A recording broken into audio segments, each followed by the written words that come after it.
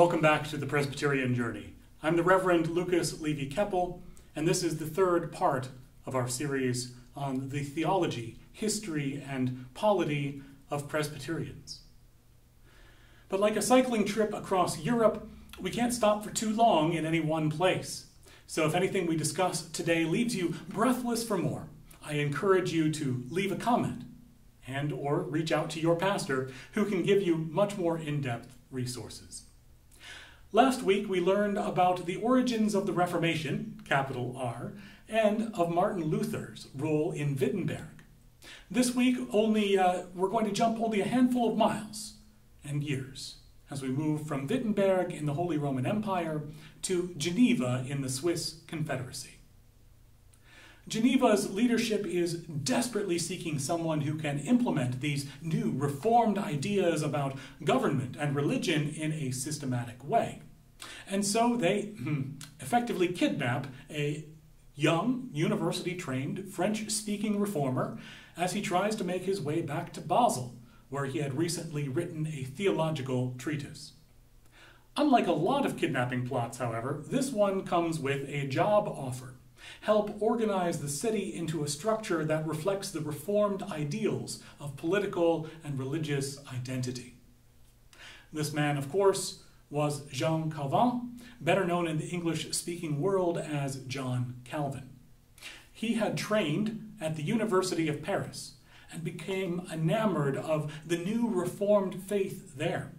But when the Catholic French king started cracking down on the Protestant Huguenots, giving them a 6-month window to recant their views or die, Calvin swiftly left his home country and published the first edition of his major contribution to theology, the Institutes of Christian Religion.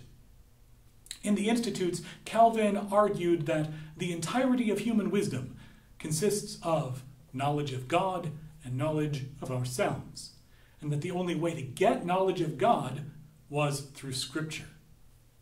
Images, Calvin thought, were likely to lead to idolatry, worshiping the image instead of the one it portrayed.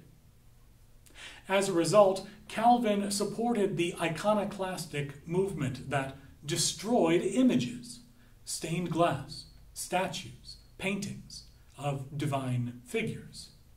Clearly, Calvin thought there was plenty wrong with how humanity had disconnected from God.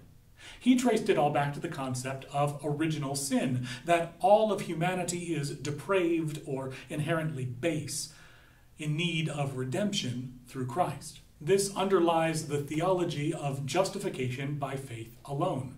And since faith is a gift from God, it follows that God has actively chosen some people to inspire with faith. These people are the elect, and they are predestined for salvation. Because of all of this dizzying theological logic, Calvin thought that both medieval society and the church needed reform. His goal, then, was to separate the powers as much as possible, since the strong force of sin meant that no one person could be trusted with all of the power. Checks and balances must be in place to keep anyone who has risen up against God from toppling both systems. Additionally, since sin is pervasive, the best way forward is for everyone to work at one task or another. Working is a means of expressing gratitude to God for providing faith. Calvin tried to institute sweeping change in Geneva when he was forcibly employed there, but his attempts to just dictate all of the changes at once were not very well received, and he found himself summarily kicked out of town. By that point, he fled to Strasbourg and met a widow whose temperament matched his. Calvin had famously written, "I do not belong to the class of loving fools, who, when once smitten with a fair figure, are ready to expend their affection even on the faults of her with whom they have fallen in love. The only kind of beauty which can win my soul is a woman who is chaste, not fastidious, economical, patient, and who is likely to interest herself about my health." It appears that in Idolet Stjorde de Boere, Calvin met his match. They were married for 9 years, and Calvin adopted her children. On her deathbed in 1549, Idelette Calvin famously said of her family, "If they do right, it shall be well with them. If not, they shall suffer, and rightly." Strong personalities these two had, but they made it work, and Calvin never remarried. After a few years, Calvin was invited back to Geneva, formally this time, and given a salary that he considered much more than fair. So much so that he ended up giving away most of it, even giving some back to the city. This time he worked with other people to institute the sweeping changes he thought were necessary, and Geneva swiftly turned into an example of what a Reformed Protestant city could be like, both for the good and the bad of it. Calvin wasn't the only theologian active in the Swiss Confederation, of course. One who he influenced greatly was a man named Heinrich Bullinger, who became the head of the church in Zurich. He worked closely with other Swiss Reformed theologians to write a joint statement of faith to keep the Lutheran and Reformed churches together. But though the statement was written, it did not end up convincing the Lutherans. And so the Reformed Church and the Lutheran Church remained as separate branches of this new Protestant church. The Anabaptists, incidentally, were a third branch of that.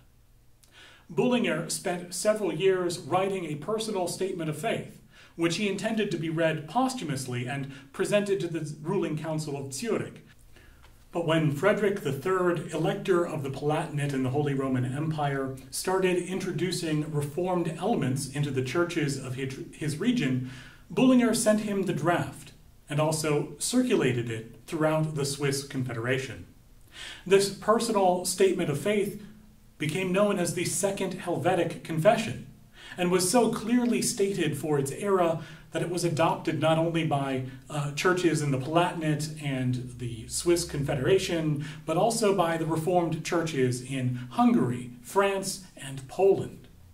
Most of the confession is about how to live as a Christian, faithfully engaging the world with strong statements for infant baptism and rejecting rebaptism, as the Anabaptists were doing, as well as the concept of predestination. Now, let's touch on predestination. While this doctrine is so associated with Calvinist churches today, it originated in the writings of St. Augustine of Hippo.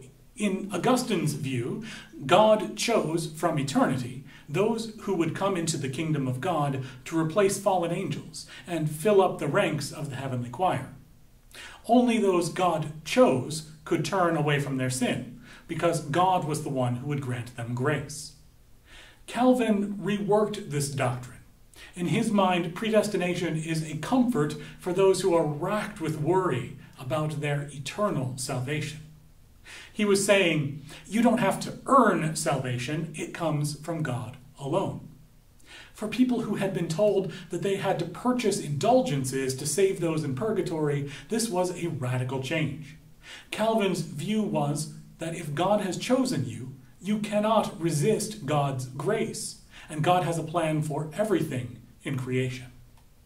In a time where political leaders could force you to say that you believed the same things they did or be killed, this was a grace for those who lied about belief. Later, Calvin touched on the idea of double predestination, that God has chosen some for salvation and some for damnation. This idea was picked up by Presbyterians and led to predestination being the doctrine that was most associated with Presbyterianism by other Christian denominations. Today, though, there is much less adherence to this view among Presbyterians. Instead, predestination seems to be much more strongly supported by Baptist churches. In any case, there has always been a tension in the Reformed Church between the concept of God's irresistible grace and human responsibility to respond to that grace. I'd like to end today with a quote from Calvin's Institutes of Christian Religion. He writes, "All the children of the promise, reborn of God, who have obeyed the commands by faith, working through love, have belonged to the new covenant since the world began. This is the comfort of Calvin's theology, that faith in God as God's gift has saved people since the very beginning. Next time on the Presbyterian Journey, we're heading to Edinburgh in Scotland to learn more about the specific Presbyterian flavor of the Reformed Church, and how John Knox and the Scots Confession influenced the way Presbyterians worship together. I hope you'll be back next time.